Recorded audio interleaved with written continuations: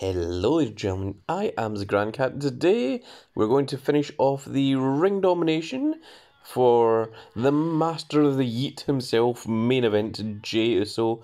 We've already got his brother Jimmy Uso and of course his other brother Solo Sikoa. So I'm very curious as to what we'll get from the heroic side. But let's go ahead and finish off the remaining 3 shards before we get into the heroic side of ring domination. We're also training up 2 Obafemis that we're going to pro as well. So I'm going to use them in the bottom left corner so that obviously the weaker one first, so that the stronger one can beat the weaker one. Remember, every single game that they play adds to their number of matches.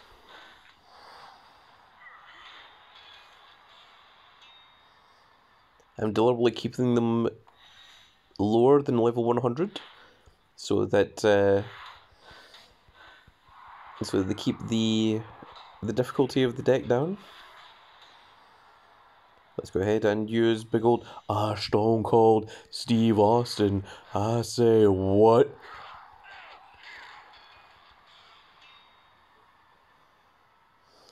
The North American Championship.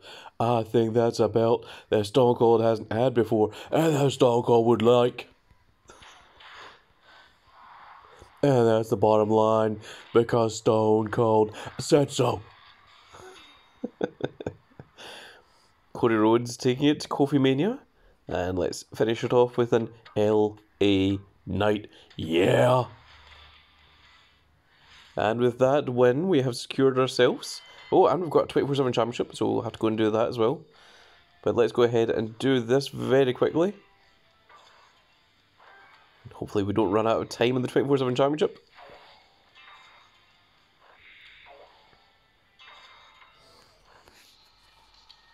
And there we go, we have our Yeet Uso himself. Make sure to lock that down, make sure you don't go accidentally dusting that. You shouldn't be allowed to dust this, but sometimes it does, as you can see right there. But let's run back out of here. Of course, here's the heroic ring domination. I'm going to screenshot that as well. But we need to finish this up real fast so that we can click back out of here. We can go into 24/7 championship and defend it before it's too late. The Undertaker hiding in a bin to try and snag the 24/7 championship off of Cody Rhodes, just like in real life. This is the Iron Sheik himself. Sheiky baby. So we're going to start with a tag match. Let's put in the 2-man power trip. That's Triple H and Stone Cold Steve Austin. That was an actual tag team. Next is a female tag. It's going to be a little bit more difficult because these two don't tag with each other.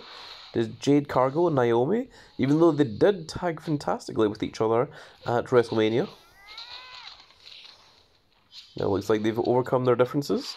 And the last one is going to be a solo match. We're going to put in the American Nightmare, Cody Rhodes himself. And with the Crossroads to Logan Paul. That is another 24/7 championship win. We are now on a 40-win streak with the 24/7 championship. But let's take a quick look at the heroic side. So we can't really tell much here. There we are. We are into the heroic side. So the next video that I'll have should be getting the... You can also see it says the heroic underneath the big Yeet Uso himself. The Uso of Yeet. As he does not like to call himself. Also, this equipment can get this done. There we go. That upgrades that. But let's take a quick look at our most recent male, of course, Jey Uso himself.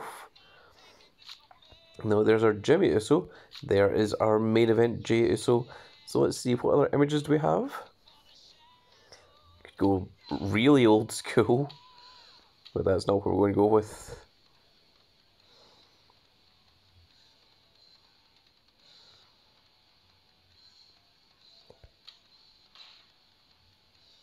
That one's not so terrible, actually.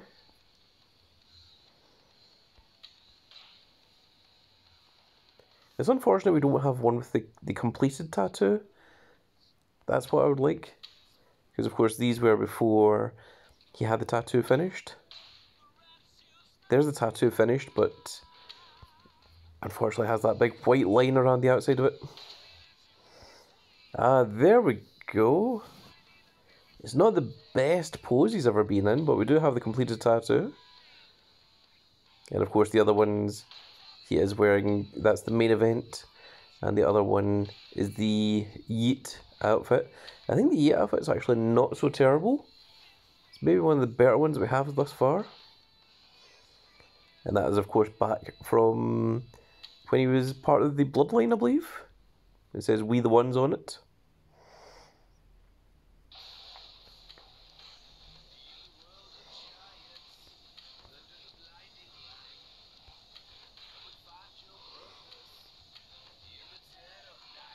Yeah, we've got a whole variety of different images for Jey Uso.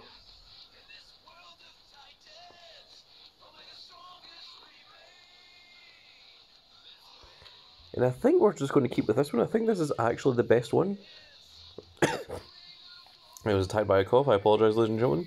But it does say the Yeet across it, which is the most recent, most up-to-date version of Jey Uso. So I think this is the one we're going to stick with. And we're not going to level him up to level 100, not just yet.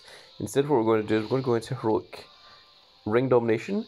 And we're going to edit one of these cards that has already been fully maxed out, which is going to be LA Knight. Yeah! Because this is, I think, the weakest of the three. Hang on, let me just take a quick look here. I need to see all the male WrestleMania 40s. And yes, it seems that Triple H is just a tiny bit stronger than LA Knight. Is that true? Is that because of the equipment?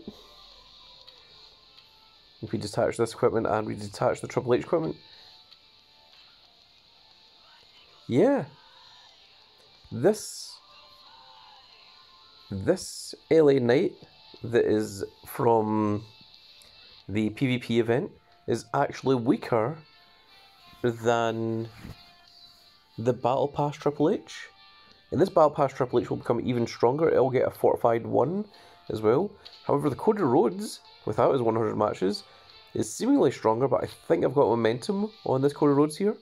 So that's really crazy. That really confuses me about LA Knight, but wow.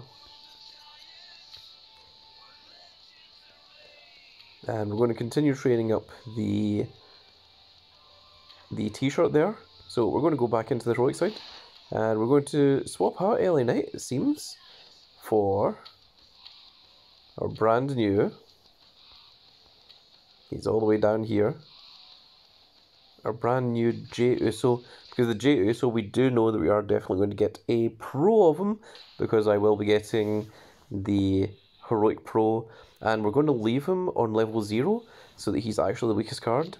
So this Obafemi actually has higher stats because he has 70 of his matches done, and this one is level 0, who has slightly smaller stats, I believe. He does have slightly smaller stats because he doesn't have any of this leveled up.